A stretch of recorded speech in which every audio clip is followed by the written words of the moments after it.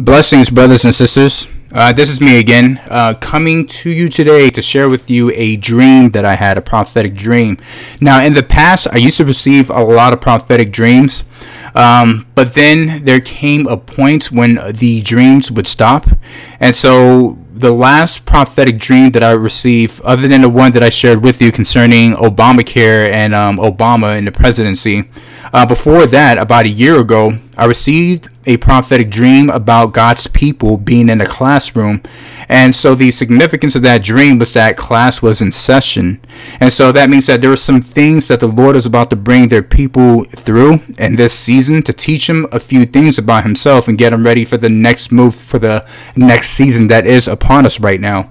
And so that was like the last prophetic dream I had, and I knew from that moment on I will be moving into a different time in my life where I would be spending more time in God to learn many different things. And as of recent, it seems like the prophetic dreams are reoccurring again in my life.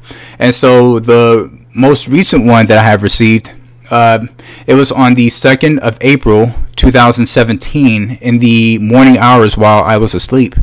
And so in this dream, I was visiting a town in the United States of America. I think we were like tourists in this particular city. And there were things to do and things to see. And I was with a group of people. And I believe I was like leading the group to go and see many different stuff. And then as we were walking through the streets, it all of a sudden became nighttime. And once it turned to night, there's a bunch of people there, not just us, but a bunch of tourists that was in this particular area, and they all began to look up in the sky. And so, and they had their cameras too, like their camera phones pointed to the sky, and were recording something. And then as I look up with them, I see these two objects in the sky. So what I do not know is if it was either the sun or the moon. It was either the sun or the moon, but I couldn't tell, but it was a bright orange in the sky. So one object could have been the sun or the moon. I knew that it had to be either one, but I couldn't really tell in a dream. And then right next to that object was like another smaller version of this bright planet-like object in the sky. It was bright as yellow. It was bright yellow. So it could have been the moon with the rays of the sun shining upon it, where we have seen it before, but when the moon turns to like this bright yellowish color. Or it could have just been the sun in the sky, and it could have been like an eclipse that was taking place around that time. I really couldn't tell. But there was like these two objects where I saw two sets of a sun, or two sets of a moon that was in the sky, where one was bigger than the other. And so I remember taking my phone off, but for some particular reason in the dream I could not get the video feature of my phone to work to record this, because I was thinking like, hey, I want to record this thing and then share it with you guys. It was funny in the dream, and I was so upset that the recording feature of my phone would not work. And when I looked up in the sky and I saw this thing, it was moving across the sky and was what you had seen before in the many different YouTube videos and photos about, a second sun in the sky. Or, like I said, it could have been the moon. But all I know, there's like this bright yellowish object, which could have been the sun or the moon. And right next to it was like a dwarf-sized planet. And everything stopped. All the tourism that was happening at that moment stopped, and everybody just looked up into the sky and saw this. And then I knew, when I woke up from the dream, I knew that this was important. It was important because, in Luke chapter 21, in verse 25, it says, "And there shall be signs in the sun and in the moon and in the stars." And so when I looked up in the sky, that's one of the scriptures that really, came across my heart. But there was no panic that took place either. Like, people were not in a big panic where they were running to and fro, but everything stopped as they looked up in the sky and saw this wonder. And so when I received that dream, I knew that it was significant, and I knew that it testified to something that will happen in the future.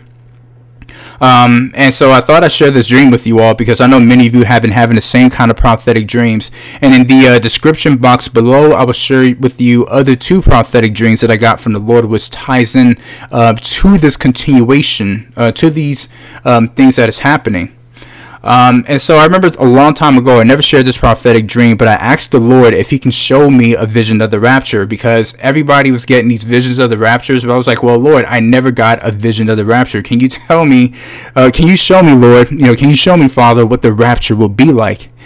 And so he did answer my request, but it was so funny in the way he did it. I was like, you know what, Lord, I asked for it and you showed me all that I needed to know. Because in this dream, the only thing that he showed me is that everybody was walking about their business, going about their everyday, life. And this was a city in New York. And I remember this. Everybody's going about their day as if, it was nothing out of the ordinary. Then all of a sudden, darkness fell into the sky and everything changed, and I woke up. And that was like the only thing that the Lord allowed me to see concerning the rapture. And I was like, you know what, Father? I got it. If that's all you want me to know, no problem. And another dream I'm going to share with you guys. I knew I should have shared this a long time ago, but I'm using this opportunity just to get everything out in the open. And I asked the Lord, can he show me, a vision of hell? Because not everybody, but many people had a vision of hell, where they saw things happen in hell or dreams of hell. And I was like, Father, I want to see this. And then he answered my prayer, and he did it in such a funny way. I was like, all right, Lord, now I understand that I don't need to concern myself about that either. Because in this dream, right, I saw the Lord. Now, I'm going to share a picture with, it's kind of hard to explain it, but my daughter, she watches a TV show called Mother Goose Club. And the Lord decided to use that kind of style of presentation to show me a vision of hell.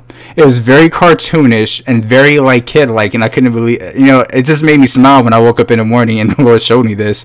So I'm gonna go ahead and post a picture right now onto here so you can see what I'm looking at. And so you see the hair of the characters, right?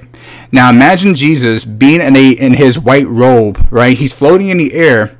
And then he has on that style of hair in black. And then he's looking at this person. And then he began to start telling this person, that judgment was upon him. It was a regular man. It was a man. And the Lord is speaking to him and telling him that judgment is now upon him because he didn't receive the message of salvation. And because he didn't receive the message of salvation, he would not be with him in heaven, but he would spend his time, in hell. This is just me generalizing what the Lord was telling him. And then so the Lord disappeared up a chimney. Right? And the moment he disappeared up the chimney, there's these demons that came out after this person. Now, let me tell you, these demons were so cartoonish when it came out of the darkness after this person that I couldn't take them serious, these demons, but I knew what they were. And so what they did is that they had this cauldron of acid, this burning acid, this cauldron of acid, and then they took this person, and then they began to dump this person into the acid, right? And so now the person is screaming in a cartoonish way, and then now everything looks animated at this point. He dumped this person into this acid, and then when he brings them out the acid, it's the person screaming. They weren't screaming in a frightful way, but very cartoonish way. And the outline of this person, when he came out the acid, he no longer had his flesh, but he was strictly bones, like you see in a cartoon. When the cartoons are stripped down to their bone because, they show they burned up in fire or something like that. And so what happens at these demons, every time this person, I believe, was getting his flesh back, they were dumping them into this acid and pulling them back up. And you see these cartoonish bones. And now I woke up from that dream, and the Lord is pretty much saying that, hey, you want a vision of hell, this is all you need to know. And so I'm like, all right, Lord, amen. All right, Father, I got it. I know that's the arena that I don't need to worry about, and you got it. But without I'm continuing to prolong this, I'm thankful that I was able to present that forth, because those are two dreams that I had that I never shared. And I believe there was some other stuff, but I can't recall it now. Or I could, but I just don't want to make it longer. But the point is that, the Lord is telling us that there's going to be signs in the sky, wonders that's going to occur in the sky that's going to perplex many people. In verse 28 of Luke 21, it says, men's hearts failing them for fear and for looking after those things which are coming on the earth, for the power of heaven shall be shaken. And it says, and then shall they see the Son of Man coming in a cloud with power and great glory. And when these things begin to come to pass, then look up and lift up your heads, for your redemption draweth nigh. And he spake to them a parable, behold the fig tree, and all the trees, when they when they now shoot forth, ye see and know of your own selves that summer is now nigh at hand. So likewise, ye, when ye see these things come to pass, know ye that the kingdom of God is nigh at hand. And it says, verily I say unto you, this generation shall not pass away till all be fulfilled. And so my encouragement to you guys and gals, my brothers and sisters, from that dream is that, there's going to be signs that's going to happen in the sky, and it's going to put many people to fear. But if you are in the Lord Jesus Christ, you know that your redemption draweth nigh. So don't fear as to what is to come, but know that the Lord has you covered. He has you in the palm of his hand. He has you as a sheep that is kept within his bosom. You have nothing to fear. All right, so this is all I had to present to you guys with today. And before I close this this session, I just want to pray. Father, I thank you so much for speaking and showing many signs and wonders and visions and revelations to your people in this hour to encourage them, to let them know, do not grow weary, Father. For many people are growing weary, wondering that if you are going to return soon. But truly, Father, you're calling forth for your wise virgins to be wise, that even if we get to the point where we might sleep a little bit because there is a delay, that we keep our lamps lit and we keep enough oil so this way when the time comes, we will not be left behind as the 5 foolish virgins. Lord, I pray that this word was refreshing to your people, and to let them know, Father, that we are walking upon this path, Father, that is drawing nigh to where we will see you in the clouds, and we shall be restored unto you, Father, for all eternity. We love you, Lord, and thank you so much for hearing our prayers, and it's in Jesus' name we pray. Amen.